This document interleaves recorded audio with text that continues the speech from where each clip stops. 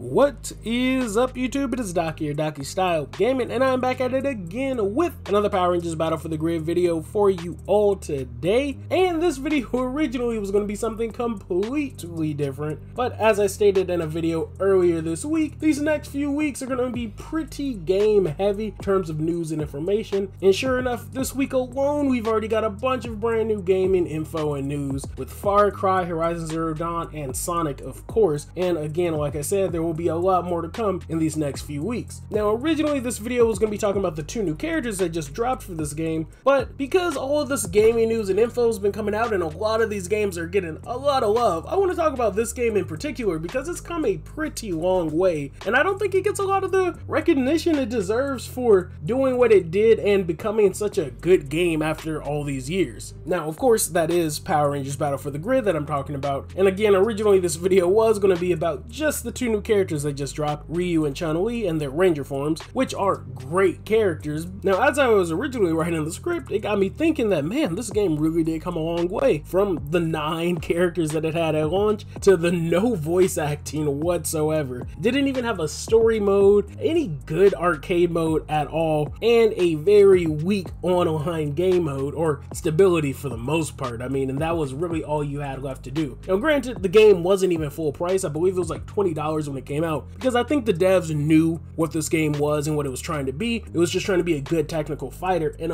luckily that's where this game succeeded, and to this day I still think is one of the best tag fighters out on the market. They clearly put a lot of love into the combat mechanics in the game, and let alone the people who worked on it were people who worked on some of the original Marvel vs. Capcom game. If you play Daishi, you can clearly tell that's a very Venom inspired character, and even Ryu that was recently introduced is clearly Ultimate Marvel vs. Capcom 3 Ryu. Apparently they also had some former tag team champions work on helping with the combat mechanics, and again, like I said, the combat mechanics is this game's strongest point, and that's honestly part of the reason why I consistently come back to this game, especially when a new character drops, just because I'm so curious to see how they're going to play, or if there's any influences with some other Marvel vs. Capcom characters. And to this day, Marvel vs. Capcom 2 is my favorite tag fighter of all time. So anything that gives me that OG Marvel vs. Capcom gameplay, I'm all for it. And Power Rangers Battle for the Grid definitely gives you that with the combos. Even though it's pretty easy to pick up, the advanced combos can get pretty technical, but man, the spectacle is there and the juggle potential is crazy. And I love me my juggles in fighting games. Now, again, as I stated, the game launched, like I said, with 9 characters at launch, which was pretty weak. There was no voice acting for any of the characters. It was just a couple of groans and grunts for each of the attacks. Again, there wasn't any story mode whatsoever. It was just lacking a lot of stuff. Now, again, luckily the game did drop at only $20, so you weren't paying full price for half of a game or half of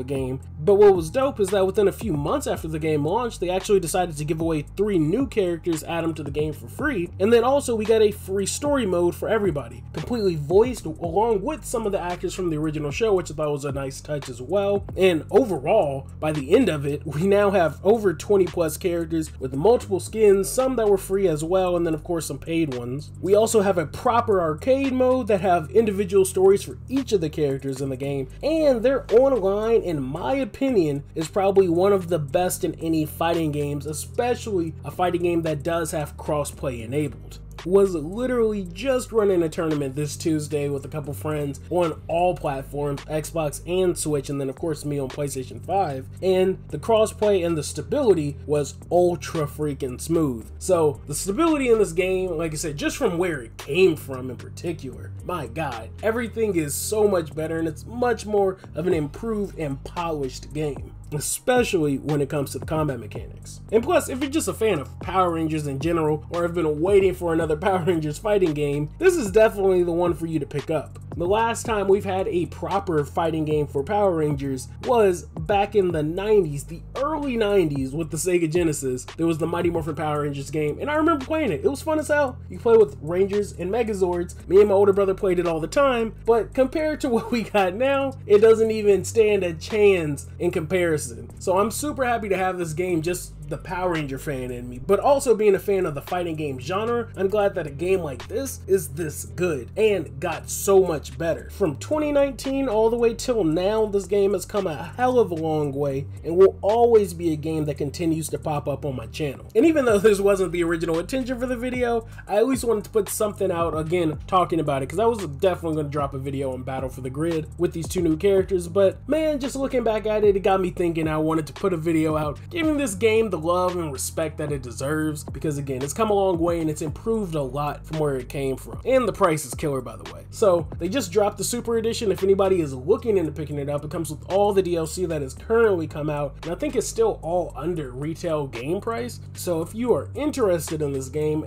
definitely pick it up. If you're interested in just good fighting games, definitely pick it up. If you're a Power Ranger fan, definitely pick it up. This game is just fun as hell, and again, I think this game deserves a lot more respect than it's been getting. But that's really all I got to say about this game. I'm not going to make this video any longer than it has to be, so thank you all for watching. Again, I highly recommend people play this game if you haven't. At least give it a try if you haven't. But other than that, I will catch you all on the next one. Thank you all for watching. Like always, be sure to leave a like if you liked the video. If you didn't, still leave a like, and if you haven't joined the Discord, definitely do that as well. I will catch you later. Thanks for the love. Thanks for the subs. Peace.